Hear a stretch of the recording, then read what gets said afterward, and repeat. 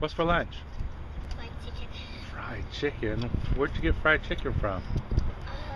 What's the name of the place? Will- Williams Fried Chicken? Williams Fried Chicken. Oh, how is it, Williams Fried Chicken? Is it as good as... It's better than Popeyes because they don't make any seasoning. Ah, all right, now you know.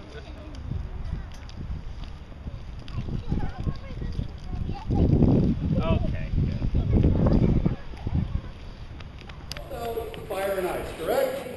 That's what we call it, but it's really about matter and the states of matter. Most of the time when school groups book this class, it's either at the beginning of their states of matter or at the end as a reinforcing of their section when they cover the states of matter. So who can tell me, first of all, what is matter? Yes?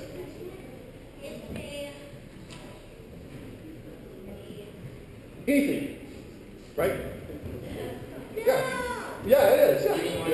Okay, who else? Who can give me everything. How about anything which takes up space and has mass? Now, mass is different from weight. Weight is your attraction to the gravity source that you were basically closest to. I weigh 270 pounds on this gravity source. But if I go into outer space, I weigh nothing. Did my mass disappear, though?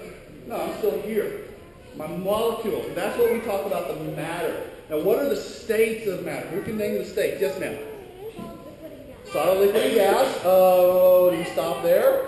No. Okay, yes, in the yellow hat. We will.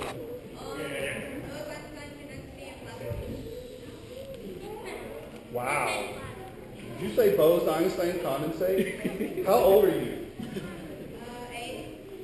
Wow. That's pretty good. That's really good. Excellent. And I was looking for the other end of the temperature spectrum, though. Plasma.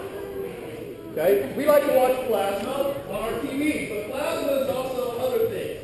We can take, like this gas in here, and if we get it close to an energy source, we can heat it up, and it glows. This is a plasma. Okay? 90% of the universe is in this state. Okay? When we look at those really cool pictures from the Hubble Space Telescope, we're looking at stars, we're looking at plasma, big huge balls of plasma. Yes? See all that steam coming out? Anytime you see steam, that is energy leaving to take heat away. This is why our coffee and our hot chocolate gets cold. Every time you see steam, that is molecules escaping away from it. Okay, not as impressive, but it gets the point across that energy can be absorbed. I don't know if I need to hand this to you or not. How about we both do it? Okay. Now what you're seeing right here is an example of heating a liquid in an open system. What do I mean by open? It is in direct contact with all the atmosphere out here. Even though we're heating this little water bit right here, that water is in contact with all the other areas around it. So we are going to see the rapid expansion and the rapid cooling of the liquids. Remember, we're heating up small amounts at the bottom, and that energy is transferring through the other molecules as they bump into each other. Okay, so now you can see rapid expansion. You see a little bit of cooling right there. But if I take the heat source away, come over here, you'll definitely see the cooling right there. Now in this case, this is not an open system. This is a closed system, or a almost closed system. I've got a stopper up here, and I'm only going to let the pressure out these two little spots. Okay? Now sometimes when the pressure builds up in here, they explode. Okay, well we'll see which one happens, okay? That's why you're in front of me. Okay? Already be done. So now we're waiting, we get the rapid expansion, now we're starting to see the vibration. Okay, the pressure's building up, and I've got two little bitty holes right here. And as the pressure builds up enough to escape, that's why you got the goggles on. We can get motion out of the heat. Now this is called a steam engine. But technically it's called a Hero's engine after Hero of Alexandria, who first discovered this or wrote it down in the year 4 AD. It only took us 1,816 years to figure out what to do with it. called the train. And then the age of steam. I have to go for the glasses. That's cool. All right, come over here. I got it, Joyanne. I got it. I get to sit in her seat. There you go. Yeah, she's not going to need that chair anymore. Hold that wrong. She's gonna need that chair. Put that on. Now, are those real goggles? Or are those No. fake ones? Okay, good. Here we go. You can leave them on, because you know what's really cool about these things? Is they'll fit sometimes over yours. There you go. All right, now come here. She has no nose. Grab this right here. There you go. Grab this right there. We're going to practice. You're going to take this and you're going to place it right here. Okay? Now here's something you don't want to do. Why don't you want to do this? Because that's going to be on fire. Okay. All right. So very carefully, you're going to do this and do that. Now I'm going to be back here where it's safe. Now the reason I'm going to be back there is what? That's going to be on fire. And that is hydrogen gas. If I never get it to light. Let me get out of the way. Okay, go ahead. Very careful. Very careful. Is it going to blow?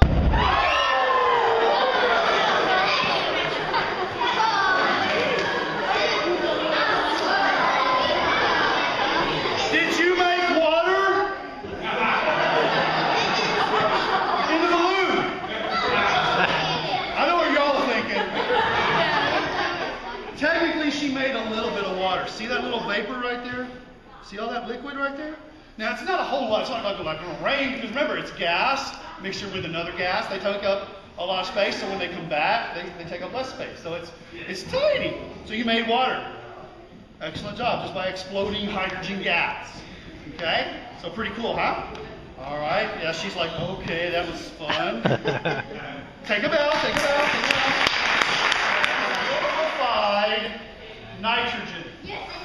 So if you breathe in and you breathe out, 78% of what you breathe in and out is this. It is an inert gas, which means it doesn't go boom unless you do really cool things with it. Okay. Now, it looks like it's boiling because it is. It is boiling at 320 degrees below 0 Fahrenheit. That's its boiling point. Nice in here. 196 degrees below 0 Celsius. And I decided to have a little bit of fun with the liquid nitrogen. So when we got to this point of the class, I put latex gloves on. You know, the doctors and nurses wear. But underneath my table, since I knew there was going to be a kid that goes, put your hand in there, I had a latex glove with hot dogs in each one of the fingers. So when the kid goes, put your hand in there, I pull my hand inside my long sleeve shirt, I grab that glove full of hot dogs, and I put it in there. And of course they're going, and all the little kids are like that, the parents are going, oh, and you know, the kids are going, oh, let's see, and I'm selling it. I'm going, ah, it's so not hot! It's so not hot! And no one can do anything because all my nerves are dead. And then, of course, they're like, okay. So I'm going to get this out there. And I would like you to just grab it in your hand. Okay? Now, I want to precursor this. If anything falls on the floor or even further on that floor out there, please do not pick it up. I triple dog dare you not to pick it up. You like the Christmas stories. Okay? You ready? Grab it with one hand in one hand. Grab it with one hand. Okay? Now tap that against this. No, tap it. Tap it. Wow.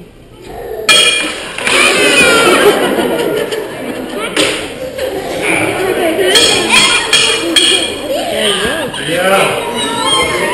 So here I am at this elementary school with a glove full of frozen hot dogs. And I take it out and I go, blam, blam, blam.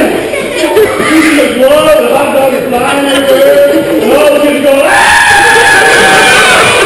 And we go, ah!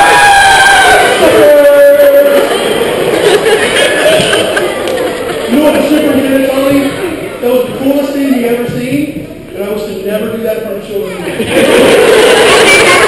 So, obviously, here's the cost. I mean, you would never, ever, in a million years, want to do something as foolish as this. Unless you know what you're doing.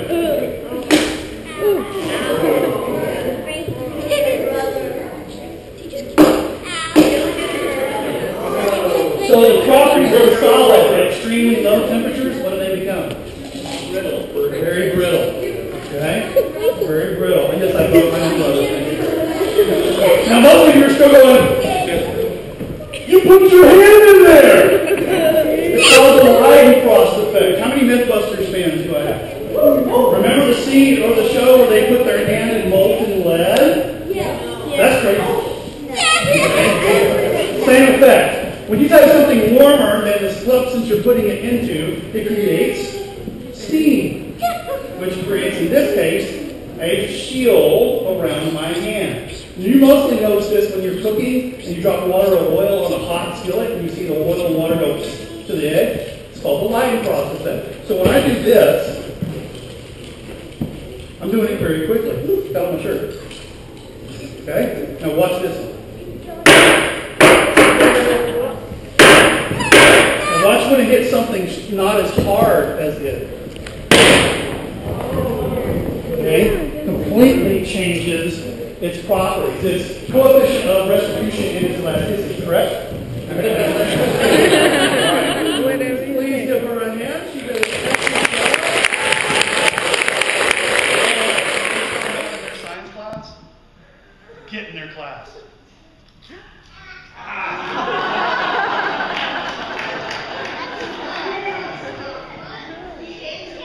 Because you're going to have a lot of fun. You want to try? Yeah. If you were older, if you were in your teens, I'd let you do it. But since your teeth are still developing, I don't want you to do that. Now I'm going to try something different. I've been told that if you don't have a broken nose and you chew this with your mouth closed, it comes out your nose. Since I have a cold, I'm going to give that a shot. But I do have a broken nose.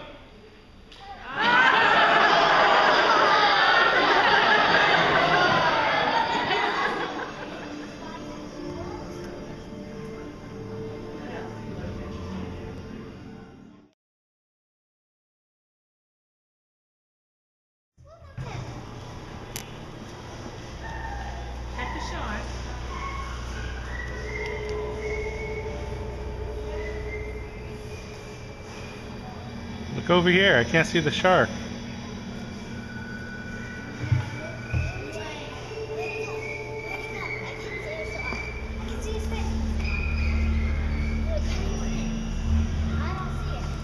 Okay, it's gonna get in the shark cage.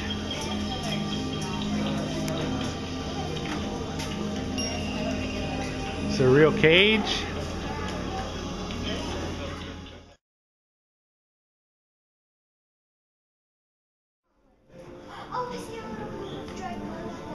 Wow, that's some big teeth fizz. I see a little bit of dried blood on that tooth up there. Joyanne is okay. It's like rainbow teeth. This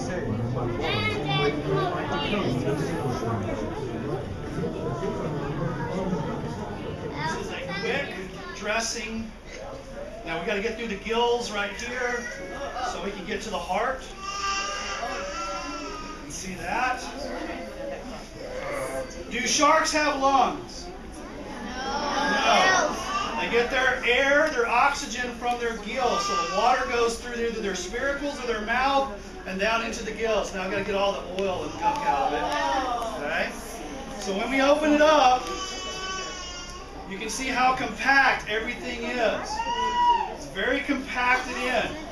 It has a liver right here. That's the liver. That's where the oil is. Okay, that's what allows it to float. Here's his heart way up here. It is a two-chamber heart. Remember, it's going to be like this. So the ventricle is that big, the lighter gray. The atrium is this area up here, the darker parts.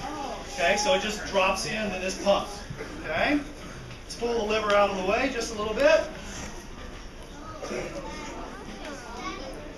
Very long liver. Come here, liver. Okay. Now, what is shark liver oil used for? Do you know?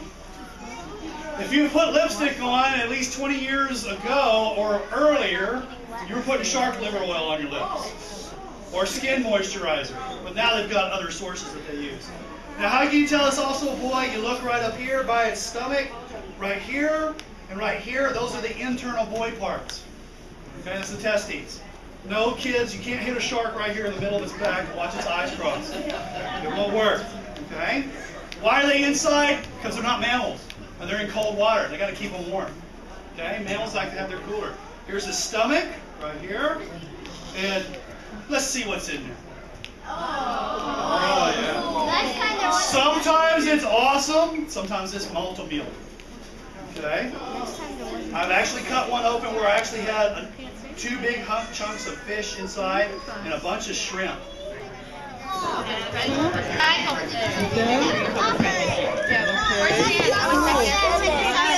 right, now be careful. Be nice with our shark. We want to treat it with respect, okay?